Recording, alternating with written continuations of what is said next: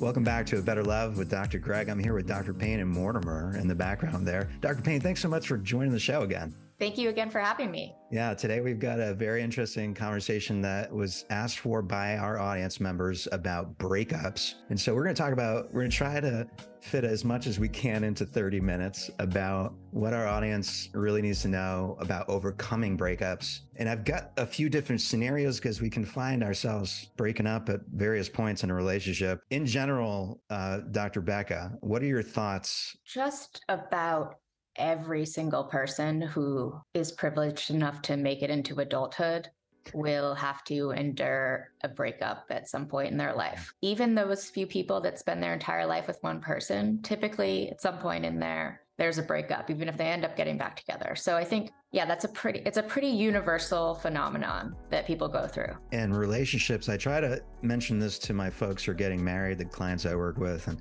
who have been married for a little bit. To make the point that the average romantic encounter, romantic relationship, I mean, I'm talking from like the first message on Hinge or some dating app to 3 to 4 months is the average duration of that. Our connection to one another, our starting relationships, very fickle. The fact that we make any of them work, I think, is pretty impressive. Yeah, I didn't know that, but that, sounds about accurate. Yeah. Folks are getting broken up with in more shocking ways more recently. I've written about this in Psychology Today about the spike in gray divorces. So folks, particularly men, are finding themselves in situations where their marriages are ending, their relationships are ending in sort of shocking ways. Becca, a quick question for you. Who is ending most romantic relationships, would you say, and what you see and what you know is in heterosexual relationships specifically?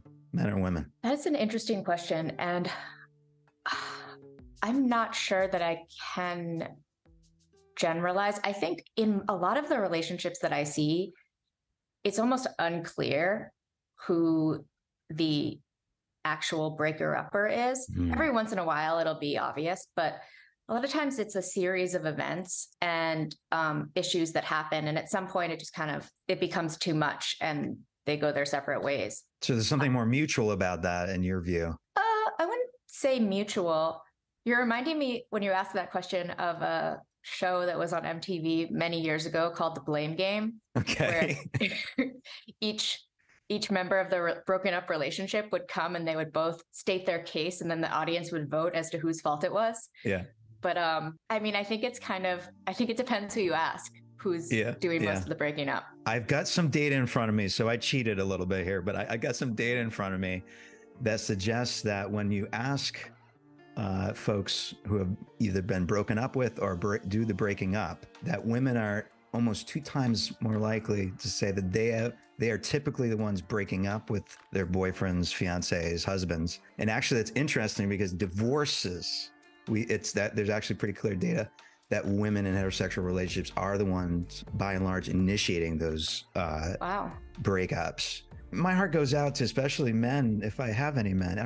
Hopefully there are more and more men, Becca, listening to the show and following our project. But in general, like, what if you've just been broken up with and it seems like it's come out of the blue to you? What are your top tips for people just to kind of get grounded? So I guess the first tip I would have, and this is one that a lot of people really struggle with, is to allow yourself to feel your feelings. Mm-hmm. So many times I talk with people, either whether they're my friends or patients, where they'll tend to do everything they can to distract themselves, whether that is going out and meeting somebody else or just staying incredibly busy or using drugs or alcohol, which tends to be the worst thing you can do. But allow yourself to feel your feelings. It's going to hurt. It's supposed to hurt. The only way out of it is through it. Yeah, absolutely. It's going to hurt. If there's one thing you hear from us throughout this episode, is that heartbreak's a real deal. And particularly if it's shocking, I think the thing that stands out to me for folks that I've ever worked with, talked with, is making sense of what is happening in that moment. Because if it happens in a shocking way, as some of our listeners might attest to, it doesn't make sense.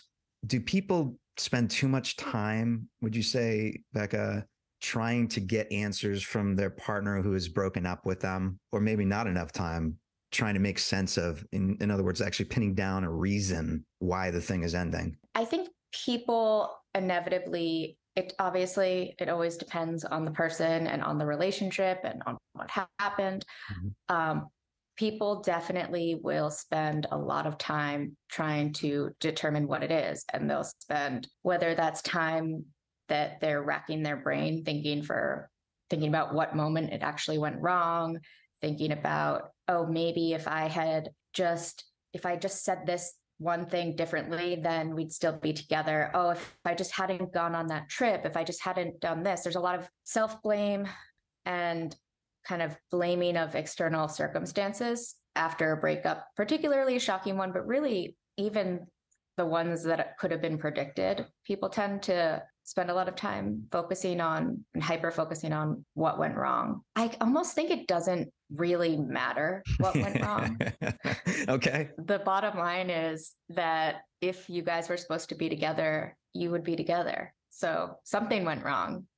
And maybe the focus is better spent on, okay, like, how can I move on? What worked for me in that relationship and what didn't work? What do I want to go differently in my next relationship? Yeah. But I understand that can be really hard when you're fixated on your former partner. Yeah. Yeah. So if it's initially, first of all, I'm on board with what you're suggesting here. If it's initially, there's going to be maybe some rumination around that, particularly if you're a big thinker, a cognizer, like myself, for instance. I'm that kind of person who thinks a lot and often. So there might be some of that. And you're going to be trying to figure some stuff out. You may not get an answer from the person who has broken up with you, in other words, that's going to satiate this idea of why it didn't work out. And so, yeah, to your point, if there was an interest, effort made, whatever, to try to address things and it didn't work out, in general, focused on yourself, your needs, your wants, and the process of moving forward and toward your future, definitely beautiful attitude to have. Yeah, theoretically. I mean, it's really easy to say that when you're not going through a breakup. Yeah. And particularly depending on how messy it gets. And we're just going to keep getting messier and messier with these examples, maybe, about what do two people who are living together do next? So yeah, that is definitely messy, especially if there are finances that are tangled up together. That can, again, depend. I mean, there are times where people's financial situations won't allow them to physically separate, even if they've emotionally separated. Absolutely. That is a really difficult situation. It also, in some situations, there's an emotional separation only on one party. One party wants to stay together, one party doesn't, but you're still living together. It makes it really incredibly difficult to heal if you're still with that person all the time. Some people break up and never move out, and they just live together apart for years. Each relationship is different. And I think in an ideal world, you want to probably separate as soon as you can, but it's not always possible, unfortunately. Yeah. I mean, I'm really glad that you're making these points about the constraints, particularly around finances. We live in Los Angeles. We understand how difficult it is to live in an expensive city, and we're folks that are doing pretty well. So depending on our social constraints, which is, by the way, been one of the primary reasons, I don't know if you'd agree with me on this, but the primary reasons why people would stay together, even not broken up, but just stay together in general, because of some of these reasons we're talking about now. Yep. I've seen statistics that during times of recessions, divorce rates go down and domestic violence rates go up. And that's just the sad truth that divorce is expensive. Separating is expensive. And so, you might be going through this right now. You may be listening to this right now and trying to figure out what you're going to do. I think in an ideal situation, as Dr. Payne has suggested, an ideal situation, you're able to have a, responsible adult conversation with someone who you've been likely sharing finances and financial responsibilities with. I would suggest one of the data points you might look at is like, who is in a position logistically or financially that has the more options to be able to find another space to be in, and then to have patience with one another as you as you try to make that happen as soon as you can with relatively increasing and clear boundaries around your space and time if you are going to be living together in general. Would you say those are pretty good? I think those are all, great tips. I think communication is going to be key in a situation like this. Communicating where you are financially, communicating a timeline, communicating what your boundaries are while you are remaining living together, working together to, as cordially as possible, determine what those boundaries are and respect those boundaries. Yeah. And if you have a dog, I'm thinking about this because your dog is sitting behind you or laying down Yes. behind. That might be one of those things is like, okay, well, you're here and usually you walk the dog or, I mean, you may be having these very specific conversations about what will continue to happen while you're figuring things out and what, may just have to change, dog walking included. I know. Exactly. It's come up. Becca, if couples are together for a while, let's say at least 5 years, maybe longer, their attachment is going to be pretty likely deep, in their day-to-day life. Like they're just part of each other's life. How long does it take? And I know this is a general question. You're going to say it depends, but how long does it, how long does it take if you've been really attached to somebody, like they've been a really big part of your life, for you to get a sense of like normal without that person? Yeah. I mean, you know what I'm going to say. And it depends not only on the person, on the relationship, the level of independence and codependence that was existing in the relationship. As a general rule, what I've heard is it typically takes at least half as long as you were together. But then again, I've seen cases where somebody was with someone for less than 2 months and is still upset about it years later. And oh my God, did you see the SNL skit this weekend? No. Oh my God. Well, because it was literally what you're talking about. The skit, I can't tell you who it was. It was the football player. Oh gosh, I'm going to have to look this shit up later. Bottom line is there was a woman on there and she was devastated that the guy she had went on one date with like 20 years ago had met somebody and now they were having a child and whatever. It's literally this thing. I mean, it's funny because it's true. It happens. So you don't have to be together for that long to get the intense attachment, but what is it? What does that look like in general, do you think? Again, it's dependent. Sometimes you can be with someone for years and have emotionally checked out of the relationship a long time before the actual breakup comes. And then maybe even though you're technically just got out of a 5 or 10 year relationship, you're kind of done mourning it. It just feels more complete. Could be a circumstance where one partner feels that way and the other one is completely shocked and felt like it came out of left field and it's going to take a long time for them to recover. Relationships are as unique as the individuals that are in them. Yeah, absolutely. Absolutely. And those attachments, the quality of those attachments, as you're describing, are going to shape a lot of that, but also the amount of emotional connection and how, has the grieving already happened? In other words, with in some of these maybe longer term relationships, folks have been together for maybe 10, 15 years. Or there are circumstances where one party leaves someone for another person and maybe they're not thinking about the relationship that they've left behind because they're in another relationship and that leaves the other party still mourning the relationship that was. Yeah. Unfortunately, it usually doesn't play out in a way that feels fair. Oh gosh, there's the sad news there, ladies and gentlemen. It may not, you know what I mean? That is the thing. The fairness of it doesn't make sense. Doesn't seem fair. It's a tough spot to be in. And so you may find yourself in these mismatches and you may think to yourself, I know I've heard this plenty of times, Becca, like, I can't imagine if this person loved me that they could move on so quickly. I've heard that often. Mm-hmm. I can't imagine that they would do that. Yeah. How could they have actually loved me and be done? Sometimes feels like cognitive dissonance. You just don't understand it. I think the only way that it ever seems sort of fair or evens out is when then the next time you're doing that to somebody else and you kind of can recognize the way it felt when it was done to you and still feel bad, but are still, you can't help where you're at. And you're just kind of like, well, sometimes you're the heartbroken one and sometimes you're the heartbreaker. And I think it sucks on both ends, probably worse on the end where you're heartbroken, but. Absolutely. And I think there's tends to be slight imbalance around that as well, that experience in general, particularly if there's betrayal. Can we talk about betrayal Yes, real quick?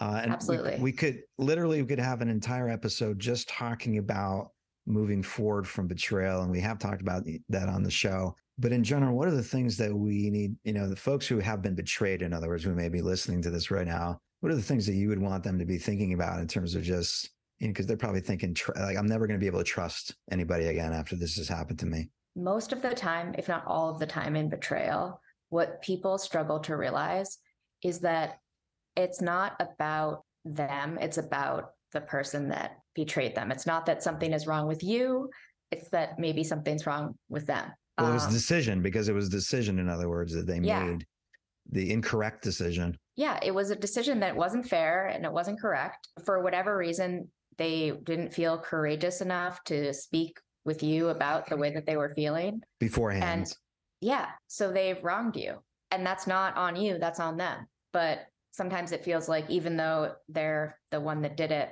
you're the one that's paying the price.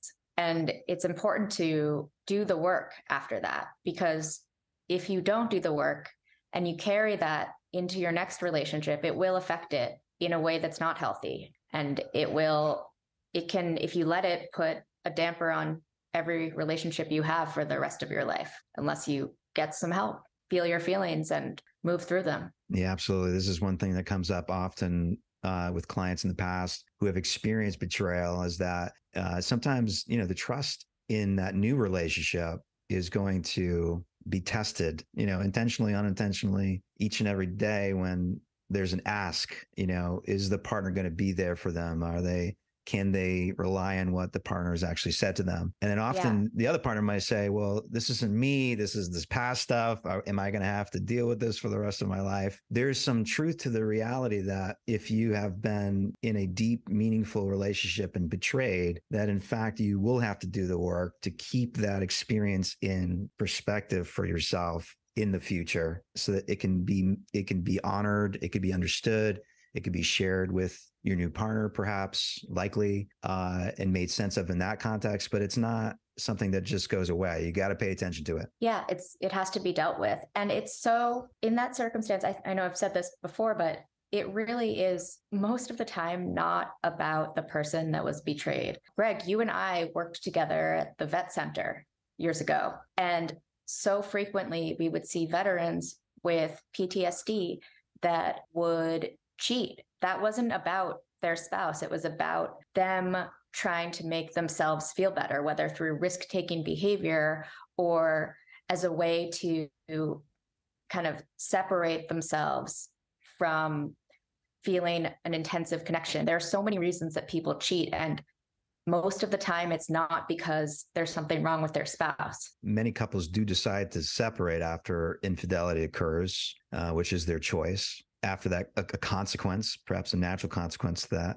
And the couples who decide that they want to try to make it work, they need to actually spend not only time in atonement, that person, whoever it is, but attunement. So there is some relationship work to do, but in general, no, it's ultimately betrayal is about an individual's decision to behave in ways inconsistent with their values and the shared values in that relationship or family system. And that's it. That's it. I mean, that's what it comes down to. So if you've just broken up because of a betrayal, you heard it here, spend time in a compassionate way, honoring your experience, feeling your feelings, maybe spending some time in individual therapy. It may seem unfair because you didn't do anything wrong, but you're in this situation dealing with the consequences. Still seek that help out and get that support. We're covering the bases here. Yeah. Yeah. Thoughts? One thing that comes to mind for me is sometimes relationships that even when you know that when you're in them feel toxic and you know that they're toxic can feel sometimes even more difficult than a healthy relationships breakup, because it can just feel so addictive, the toxic love roller coaster. Honestly, yeah, an addiction is probably the best way to describe the feelings that people are feeling during and after that type of relationship. Yeah, particularly, I mean, I guess specifically if there's situations where there's manipulation occurring, there's gaslighting happening of these. Yeah, the highs and the lows can be extremely addictive. I guess the dopamine and everything else is pumping and reinforcement is occurring. And that type of highs and lows, much like the anxious avoidant, was we spoke about in a previous episode, that type of relationship can make a healthy relationship feel boring. The intensity of it, the pull of it. One of the things that I would say about getting out of a toxic relationship, what we're talking about right now, and the difficulty of it is maybe losing a sense of their core self-image, identity, and worth, particularly if they've been in a relationship with someone who is contemptuous of them and devaluing of them in general, which we know is abusive. Yeah. Negging, I think, is the modern term for it. What is it called? What? Negging. Okay. All right. So negging is when somebody makes small but not insignificant comments about someone that makes them feel less than. And by tearing your partner down, you then build yourself up and you make your partner feel like they aren't worthy of you and therefore are more likely to cling to you. So maybe you would do that in a situation.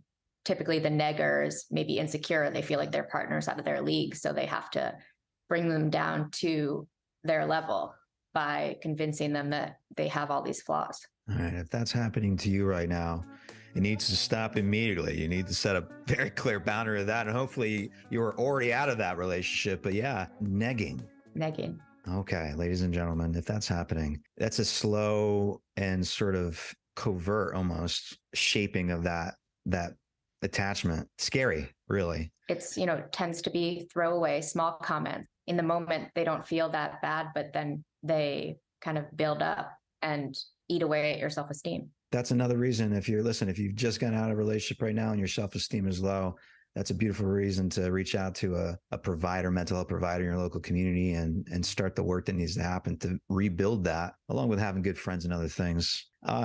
Becca, I want to talk a little bit about this idea of healthy breaking up. And you talked a little bit about it as well. Any other thoughts? We've talked a lot about unhealthy ways that things can roll and how we're trying to navigate them, but healthy breakups in general. A healthy breakup involves communication on both parties, also boundary setting. The boundaries can depend on the situation, but you say that it's become apparent that what needs to happen is no contact. So having a conversation about that beforehand, maybe even setting an amount of time, like, okay, for 3 months, we're going to have no contact because that's what I need to heal. It's not that I'm not thinking about you. It's not that I don't care about you. It's not that I don't miss you, but I'm going to set that boundary and, respecting each other's boundaries and giving each other the time and space to move through what the pain of it.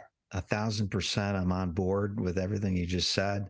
Creating shared meaning about what each other needs, more important maybe even than just figuring out what went wrong or what didn't work, but that's equally important. Maybe trying to create that meaning. Hey, listen, this is what we had. This is my thoughts. This is my experience about this as much as you can with one another. But then, no contact is a relatively, I would say, potentially necessary thing for many, many couples, particularly younger couples, particularly folks who are connected on social media and online in these ways to really, in general, to be able to give your partner that time, at least as an option. 3 months, you suggest as an initial thought, whatever that might be, because attachments require time away from each other to shift. People often I've seen try and convince themselves that they're fine and like it doesn't mess them up or their healing process up every time they have a conversation with their ex, but it does. Even if you think it doesn't, it does. It messes you up. It restarts your healing process. It's pouring salt in the wound. So I would recommend taking a break from that person. Ultimately. Yeah. Hey, listen, I'm a fan of very clear boundaries, Becca. You know that. So I won't disagree with you on anything you just said. I think being clear about what it is you need and asking for it and then giving each other as much as you can. And back to the point, it's not because you don't love that person or they're not someone that you were best friends with, but it's maybe because you do care about that person so deeply that you need to give each other the space. And it might come down to, hope. Particularly coming out of toxic relationships where there needs to be some clear boundaries, unfortunately, maybe even blocking them. It depends. Things get a little wild. Yeah. In toxic relationships with breakups, boundaries are hard to maintain. The cycles of breakups going back to each other somewhat typical and those kind of, so hard, clear, fast. Yeah. Yeah. I think it's a general good rule to follow. Yeah. It's a difficult rule, but it works. Yeah.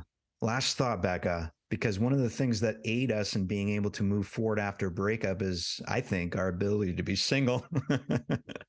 Yes. And I'm coming to understand that in a very real, visceral way currently. But in general, do you think being single, like actually staying single, would be a good skill to learn how to do if you are a person who tends to go from one relationship to the next? Oh, absolutely. Being single is a skill, and it's an important skill. And honestly, I think to be in a healthy relationship, it's a good skill to know how to be single, to know how to make yourself happy and feel fulfilled without someone else. If you're going from relationship to relationship, you're putting yourself at risk of requiring external validation, of requiring somebody and having that somebody be anyone. If there's just a hole that you're trying to fill and you'll fill it with anyone, that's how you get into unhealthy relationships. But having the ability to be single, having the ability to walk away and just be okay with yourself puts you in a much stronger position to meet someone that's right for you, because you can wait until you meet them. And please do wait until you meet them. Yes.